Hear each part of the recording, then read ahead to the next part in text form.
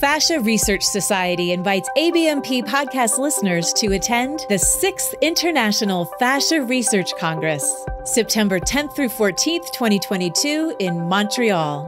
The event includes 8 keynote speakers, over 60 parallel session talks and posters, 7 full and 8 half-day workshops, and a 2-day fascia-focused dissection workshop.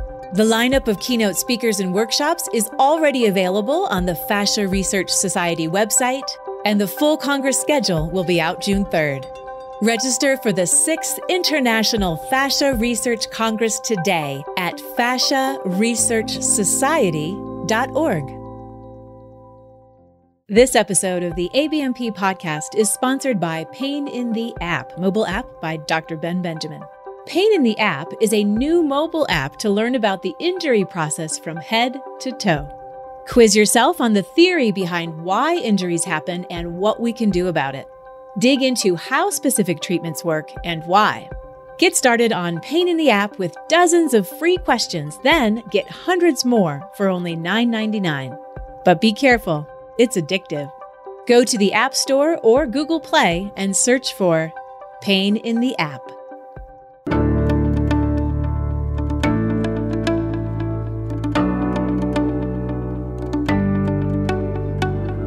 I'm Darren Buford, and welcome to the ABMP Podcast, a podcast where we speak with the massage and bodywork profession. Our guest today is Dr. Ben Benjamin. Dr. Benjamin has been doing pioneering work in the areas of ethics, communication, and sexual assault prevention, writing articles on professional, sexual, and business ethics. He is the author of The Ethics of Touch, a textbook used in schools throughout North America to teach ethics and boundaries to massage therapists as well as other hands-on healthcare professionals. He has been an expert witness in cases of sexual assault in the massage and bodywork field since 2004. In 1974, Dr. Benjamin founded the Muscular Therapy Institute, a school he owned and nurtured for over 30 years. He developed a 150-hour curriculum in ethics and communication skills for therapists in training. He has taught courses in ethics, boundaries, sexuality, and communication to somatic therapists for over 30 years. Additionally, Dr. Benjamin earned a PhD in sports medicine and has dedicated his life to helping people cope with and overcome the pain and stress caused by injury to the body in his Muscular Therapy Sports Injury Private Practice since 1963. For more information, visit benjamininstitute.com. Hello, Ben. Hi there. Ben, we've got a big discussion today about the knee, prominent in a lot of massage therapists' practice and work, so let's just dive right in. All right. Ben, is there referred pain in the knee? No, there's no referred pain in the knee. When you injure your knee, it hurts where the injury actually is. It doesn't refer pain to other parts of the body, like the neck or the low back. There's one exception, kind of, and that's when the injury is deep in the middle of the knee. Now, we know the problems in the knee when it hurts in the middle of the knee, but we don't actually know exactly where it is. When we're small, when we're little kids, we find out where parts of our body are by touching them. We look at things, we touch a part of our body, and that's how we learn where things are in our physical body. But when it's the knee and it's deep inside, we can't put our finger deep inside the knee. So the pain is experienced as a vague, sort of diffuse pain. And it doesn't refer anywhere else, but we can't really pin it down. We don't know if it's in the front of the knee or the back or the inside, the outside. It's sort of, we know it's the knee, but it's very vague. And this occurs when we injure something like the meniscus or our cruciate ligaments, which are in the center of our knee, or various things that are, that cause a lot of swelling in particular. So what does it mean when the knee swells? Well, when the knee swells, it simply means the health and balance of the knee is disturbed. It's upset. The knee is upset. It's letting you know that you should be really careful. It's saying, rest me, take care of me. Don't stress me out, or I'm going to give you lots of pain to let you know. Let's say you injure something called a medial collateral ligament. Now, this ligament holds the medial parts of the knee together. Now, some of the fibers have micro tears in them, and the ligament is kind of inflamed. Now, the ligament sends a message to the brain that says, protect me. And the brain sends a message to the synovial membrane in the knee joint that says, synovial membrane, you are ordered to produce a lot of fluid so this human does not hurt me any further. The knee is inflamed and hurts. It's hot and swollen, and its movement is sort of limited. You can't really bend your knee fully, or you can't really straighten it fully because there's all this fluid in it. And there's usually more limitation of movement in flexion, means you can't bend your knee so much. And you can straighten it, but you could straighten it more than you can bend it. But both directions have a problem, but bending it is worse. And that's what happens when the knee swells. Now, it's important to remember that tendons do not cause swelling in the knee or any joint in the body, really. Here's what does cause the swelling. In the knee in particular, the big culprits are 6 of the primary ligaments of the knee when they're injured. The medial and lateral collateral ligaments, the coronary ligaments, and the anterior and posterior cruciate ligaments that are deep inside the knee. Okay? These ligaments hold your whole knee together. On the inside, that's what makes your knee function, as those 6 ligaments. And if any of them are injured, that's going to cause a lot of swelling. So other injuries or conditions that cause swelling are injuries to the 2 meniscus, the 2 menisci in the knee. They're kind of half-moon shaped, thick cartilages in the middle of the knee, as well as another problem called chondromalacia, which is a scraping and grinding of the bones deep in the knee if the articular cartilage has been worn away. So you can also have swelling of several of the bursa within the knee, and that's a little bit different. There's a bursa that's deep inside the knee, and that's called the infrapatellar bursa. When it swells, it's not the joint that's swollen, it's just bursa that's swollen. And it can limit the knee a bit when it really hurts a lot, when it's really swollen. So if you try to kneel down, it's going to hurt you. And if you try to bend your knee, it's going to be kind of limited and feeling kind of stiff. Another one is called the prepatellar bursa, and that's right on top of your kneecap. And that can just sort of swell, but it doesn't really limit your movement. It just hurts a bit, and you can't really kneel down on your knee.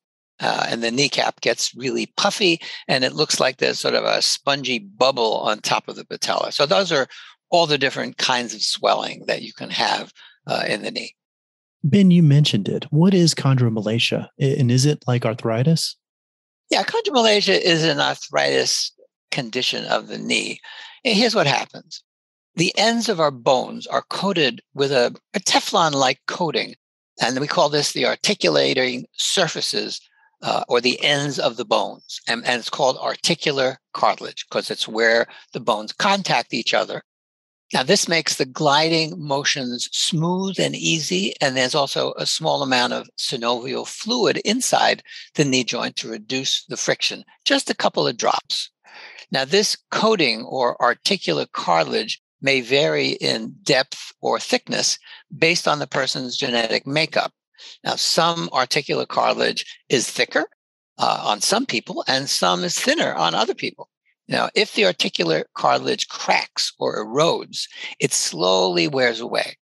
Now, when this occurs, you hear kind of a crackling or grinding sound when someone does a deep knee bend. They bend down to get something, and you hear, or the kind of a scraping. Now, these are sounds of the grinding of the 2 bony structures that don't smoothly articulate and glide anymore on one another as they should. So if the articular cartilage fully wears away on parts of the surfaces of these bones that are facing each other, you get bone-on-bone or bone-on-cartilage contact. Now, when the cartilage is rubbing against something, there's no pain in the cartilage. It doesn't have any feeling. But when bone is rubbing against bone, it's very painful. Or even if the cartilage is rubbing against the bone itself, it's painful at the bone, but not on the cartilage. Cartilage has no feeling.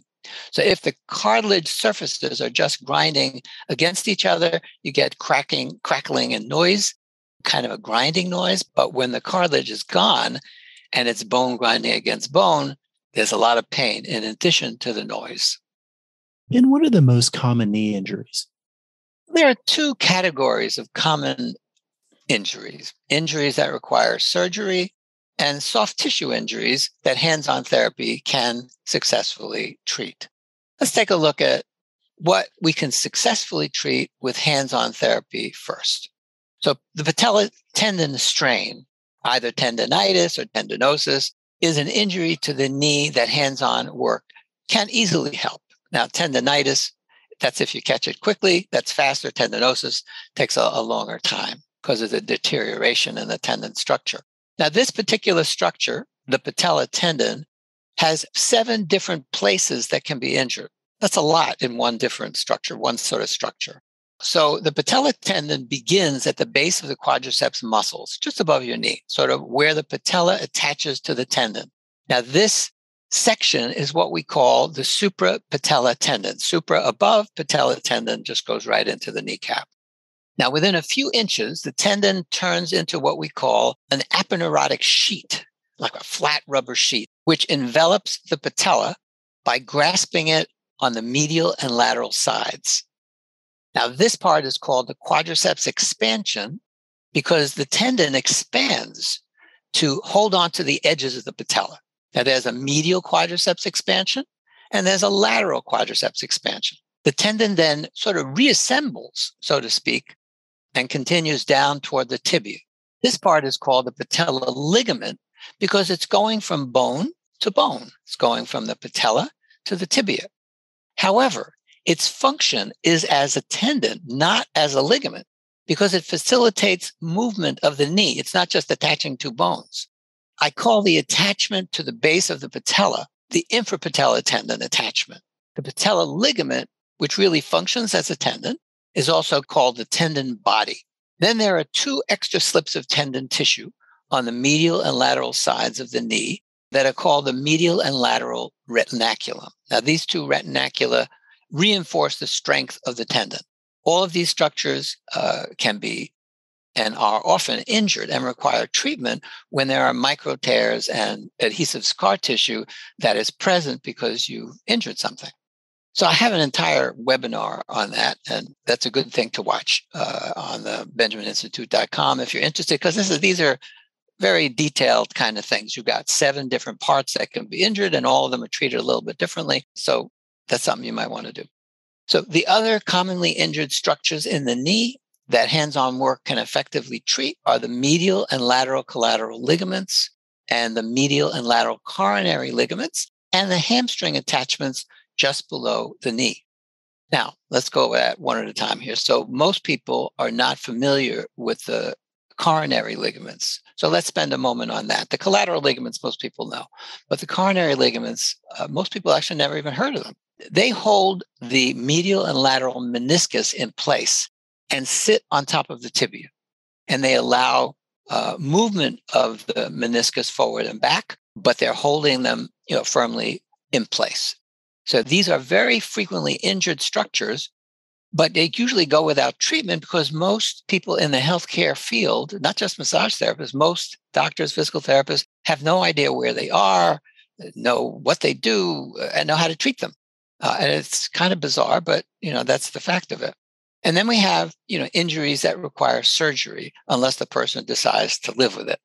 And the things that require surgery would be tears to the medial and lateral meniscus and tears to the anterior and posterior cruciate ligaments, which hold the inside of the knee together.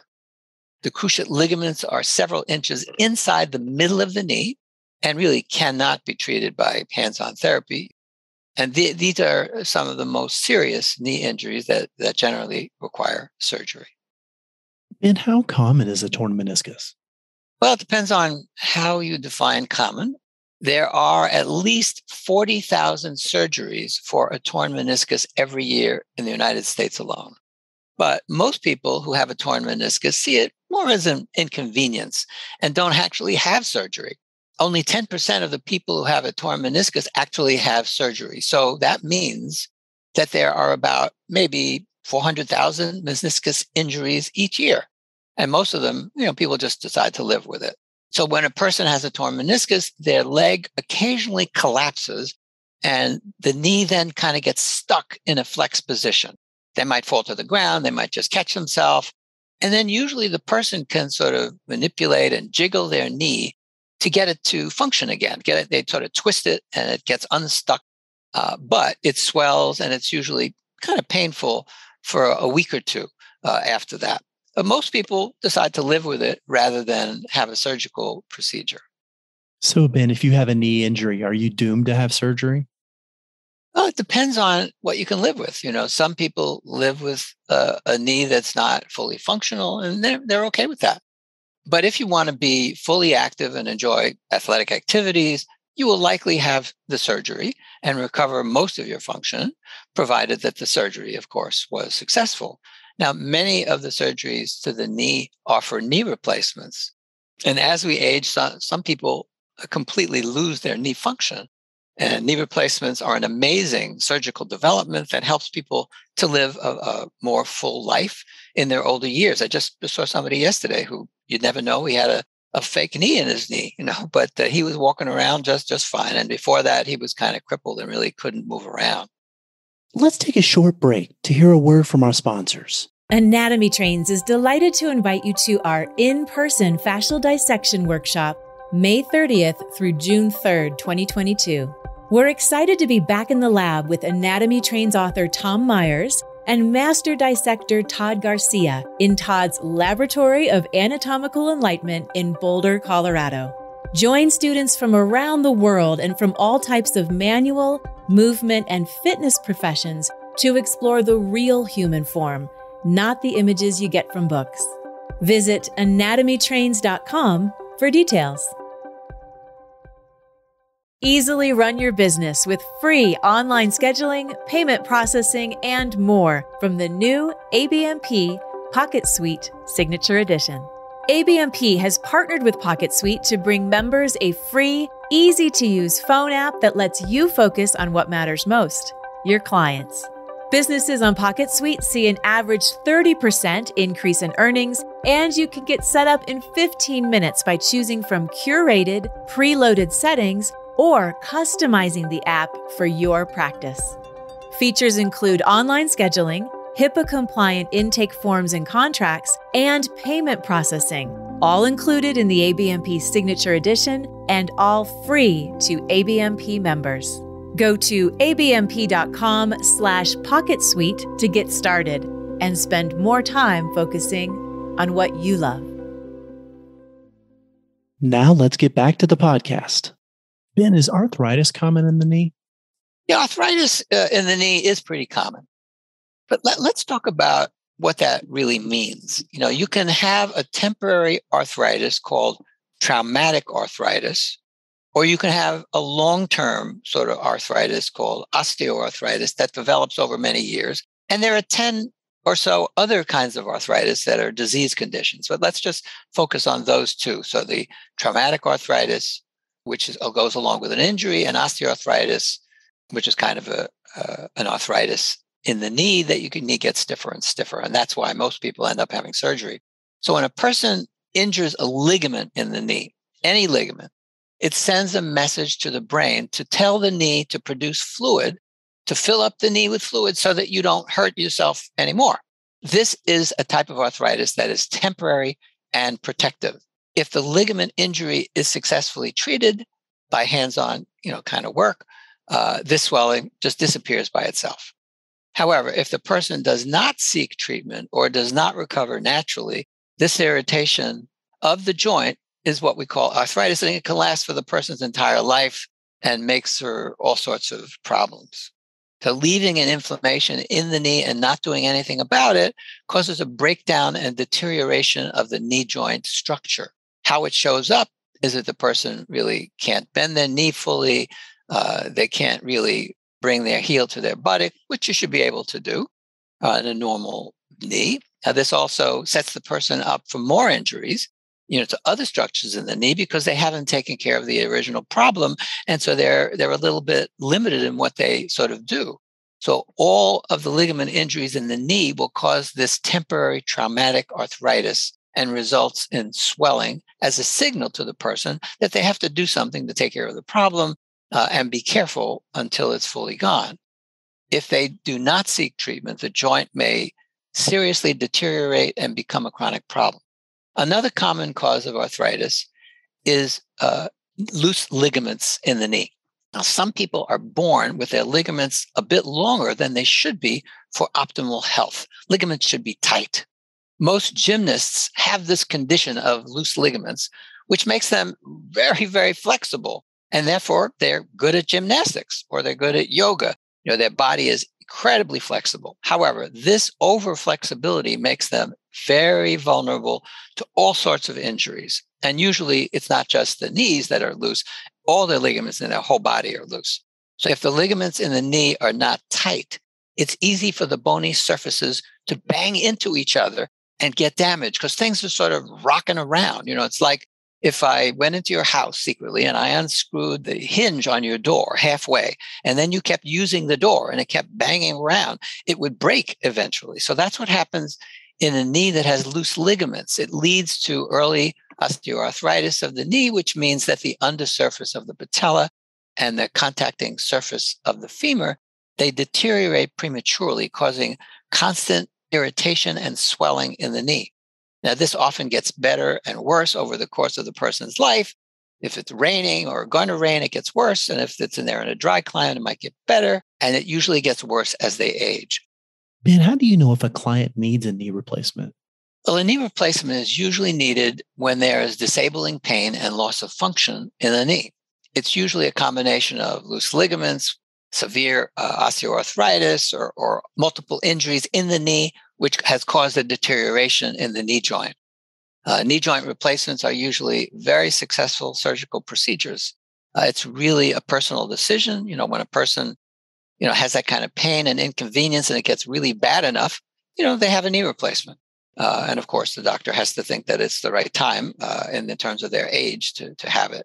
And this, of course, is between a patient and their doctor. I would never recommend a knee replacement. It's out of my scope of practice. But if I can't help them and hands-on therapy does nothing for them, I would recommend they see a physician and see what options there are. And that's certainly one of them. That it's an option that's been very, very successful for many people. Ben, how do you know if you can help the person's knee injury or not? Well, this is an important question. It's my belief that any therapist who wants to work with injuries should be really pretty expert at assessment. And if you don't know what's wrong, it's very difficult to skillfully treat it. You're just kind of guessing. The knee is one of the easier places in the body to figure out what's going on. One reason for that is the tests are really simple and there are no referred pain issues in the knee like the shoulder or the neck or the low back. So if it hurts you on the medial side of the knee, you have a couple of choices. If it hurts you on the lateral side of the knee, there are only a few choices. That's not to say that it can't get complicated, which of course it can. Some people have multiple injuries and that can be really tricky. So you start out with a very detailed history of the person's knee. And there are many clues of what's going on with a person's knee that you learn in the history.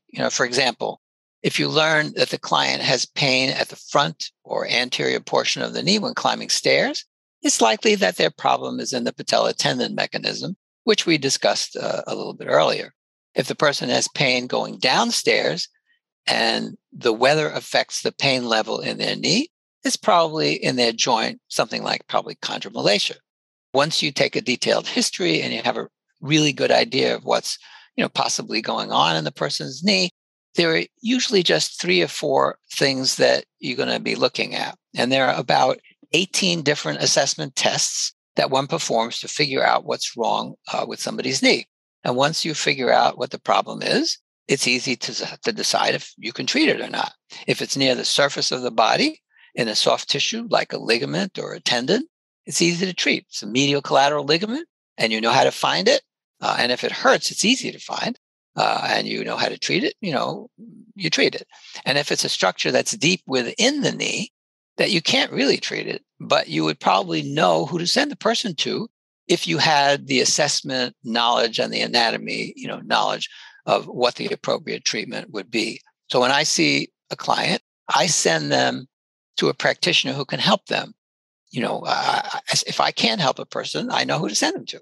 So that person gets to the other therapist or doctor or whoever it is, gets some help. And they actually start referring me people for the rest of their life because they knew that I knew enough that it wasn't me that could help them, that I wasn't the best person to help them, but I knew who to send them to.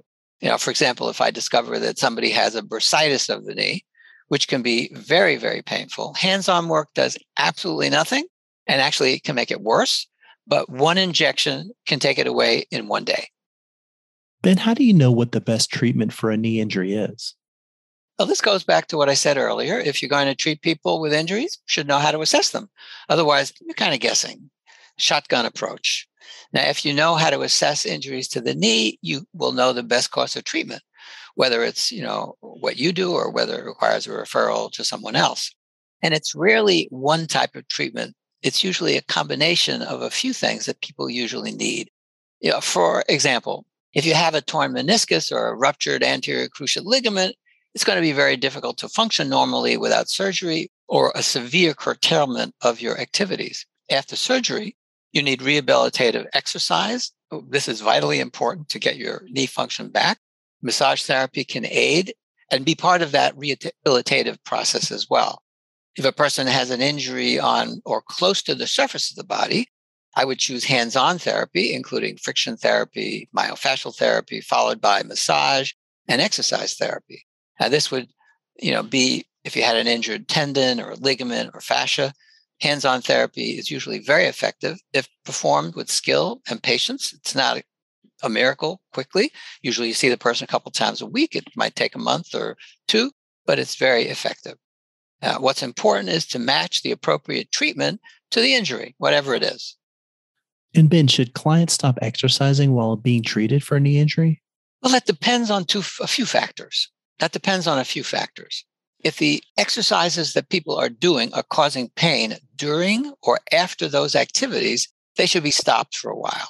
However, if the person doesn't exercise, the likelihood of atrophy is very high. Therefore, I suggest that clients keep exercising with a type of exercise that supports them and their healing rather than hurts them. And that means they might have to find something different that they're not used to doing to do. Let me give you some examples. So, for example, if you can run 4 miles before your patella tendon starts to bother you, well, then I have people run 3.5 miles as they're starting treatment for a while and increase the mileage slowly as the treatment progresses. Now, atrophy begins to take place rather quickly when there's an injury. So it's important to maintain the person's strength through exercise that doesn't hurt. So let's say the person can't even walk a half mile without pain. Well, in this case, I would recommend gentle aquatherapy. This means wearing a float belt or a noodle or something like that, holding on to it, a very inexpensive investment. And then you go into the water, 5 or 6 feet of water, and you run, several times a week. And you can run for half an hour, as long as there's no pain because you have no impact. This allows the body to maintain strength and increase it without putting stress on the knee. Or I would have the person ride a stationary bike with very little resistance to start, to be built up over time as the treatment progressed. So in short, the answer is if you can exercise without pain during or after the exercise, do it. If you can't, you have to wait a while. And find some kind of exercise to do, even if it's minimal, while in the treatment and rehabilitation process. Ben, what are the injuries that you would definitely refer out to a physician? Well, first of all, I would always have a physician see a client who has any injury to the knee or any injury in the whole body. That would be right at the beginning, always. And sometimes people have seen a bunch of doctors, you might not, but if they haven't, I insist that they do that. So if somebody had really severe pain, I would send them out of the office and I would have them go immediately. Also, any structure that's deep inside the knee, I would refer out if that's what's, causing the problem. Now, one easy injury that can be treated by injection is bursitis, as I mentioned earlier. One anti-inflammatory injection can get rid of bursitis in the knee that's been there actually for years. And I don't know any other treatment, that could do that. There's also a prepatellar bursa on top of the kneecap and the infrapatellar bursa. Those I would definitely refer to a doctor because you can't do anything with hands-on therapy. And if somebody has a swollen knee that swells very, very quickly and it's very hot to the touch, I would make sure they got to a physician really fast because this sometimes means that there's blood inside the joint and not just synovial fluid. When you get an injury and you get swelling as a result of that injury, it usually takes an hour or two, at least a half hour. But if it happens in 5 minutes, that means there's often blood in the joint. And if this condition remains there too long, the person could be susceptible to infection in the knee, which is a very serious condition. Ben, can there be pain in the knee that's not coming from the knee? Yeah, there can. The knee itself, as we've mentioned, does not refer pain elsewhere. However, pain can be referred to the knee from two different places. Pain can be referred to the knee from an injury to the hip joint. In this case, if you have the skill to test the hip joint, it will produce a pain in the knee when you're testing the hip, because it refers pain usually down the inside toward the knee. There are 6 or 7 tests of the hip joint that are easy to learn. The various low back ligaments can also refer pain to the knee. The pain is usually in the thigh as well as in the knee in both of these cases, when it comes from the hip joint and it comes from the back. But it can feel like the injury is in the knee to the average person, even if it's referred from the back. So when this is the case, if you find the ligament that's referring the pain to the knee and treat it, the pain in the knee will disappear. So in these two cases, the pain in the knee and the thigh often come and go. They don't just stay there. Ben, it sounds like you really like working on knee injuries. Why is that? Well, I like it because it's very straightforward and not confusing. I often tell people to study the knee first because it's easier to test and treat than, injuries to the neck or low back or shoulder, which can be more complicated. So the tests are fairly straightforward and the treatment is pretty clear as well. The only part that's tricky is having good palpation skills, knowing how to find everything. The therapist needs to be able to locate all the possible injured sites with their hands. And that takes some training, either in person or online. Got to, be able to put your finger on the medial collateral ligament, the lateral collateral ligament, the coronary ligament, et cetera. If you can't find the thing and you can't put your finger on those structures, you can't really treat them successfully. But if you have those skills and you learn the assessment skills, you can do it really well. If you don't know how to assess and find the coronary ligament, which requires the knee to be bent at a 90-degree angle, you just put the foot down, you turn the foot out or in, and then you go to the top of the tibia. You go to the top of the tibia, and it sits right on top of the tibia on the medial side, on that shelf, and on the lateral side. And that's where you treat it. So when I work privately with practitioners who are trying to get certified in the knee, they do a pretty good job, even if they've studied on a webinar or a DVD or whatever, because it's not very difficult to do. So that's why I like it, because it's easy to assess, it's easy to treat, and people usually have a lot of success very quickly, which is an important part of, learning. We want to thank our guest today, Dr. Ben Benjamin. To find out more information about Ben, visit benjamininstitute.com. As always, thank you so much, Ben, for joining, and thank you for all that amazing information. Thank you.